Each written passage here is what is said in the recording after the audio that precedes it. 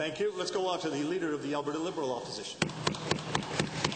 Thank you, Mr. Speaker. Last week, the Premier refused to pay back the $45,000 she wasted on our South Africa trip. Now, we learned that in Budget 2014, spending on the Premier's office is up $1.2 million, a nearly 10% increase for the Imperial Court. Meanwhile, this government slashes the child health benefit by 6% and the seniors drug plan by a whopping 25%. To the Premier, why is your office budget so much more important than Alberta's seniors and children? Honourable Deputy Premier. Mr. Speaker, by phrasing the question in that way, the honourable member is obviously misunderstanding entirely what's happening with the seniors' budget and the other budgets. But I can tell him what I told the Leader of the Opposition. Albertans contact this government. They want to tell us what they're thinking, and they want responses. And they want them on a timely basis. And we make no apologies for giving Albertans timely, accurate information about what's actually happening in this province. The Premier's office and the Premier want to have others come from around the world to see what's happening in Alberta because they make investments in Alberta. They come and work in Alberta, and they buy our products. And it's important to be able to host them appropriately. For supplemental. Mr. Speaker, it's no wonder we're going into debt because they don't know how to do math. A cut's a cut, and a $1.2 million increase in the budget is an increase. Mr. Speaker, according to the Imperial Court itself, $400,000 of this increase is for hosting expenses.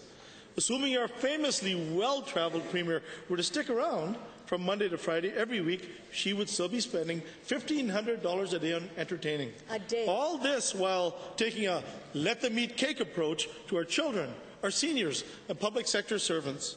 To the Premier, just how much champagne, caviar, and foie gras do you and your inner circle need? Honourable Deputy Premier.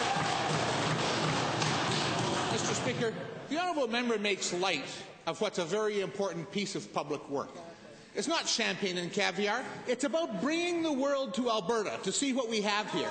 It's about making sure that people from the United States understand what the oil sands looks like, to understand what happens in Alberta, and are prepared to invest here, to work here, to come here, to travel, to spend their money here, sometimes come to relocate here, but also to buy our products. And it's not just about going out and selling out to the world, it's also about having the world come to Alberta. That's not champagne and caviar, Mr. Speaker. It's good public work.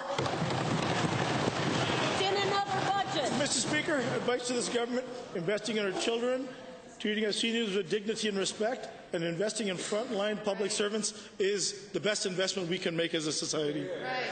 Mr. Speaker, of the $1.2 million increase to the Premier's $11.6 million budget, $300,000 will be spent on scribes tasked with replying to what must surely be a mountain of incoming correspondence. To the Premier, if you're getting so many angry letters about Travelgate, wouldn't it be more cost-effective just to pay back the $45,000 instead of wasting another $300,000?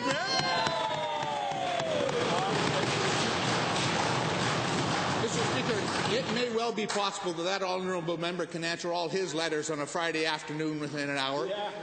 But I can tell you from experience, in this government, Albertans contact their government on a daily basis. They want information. They want accurate and quality information. They want to give the government their ideas about how we should do things, and we want to hear them and listen to them, and we want to respond to them. There is nothing improper with that. That's actually how government works. The honourable member ought to know that because he did have a short mentorship in that area, but he's obviously forgotten what he learned.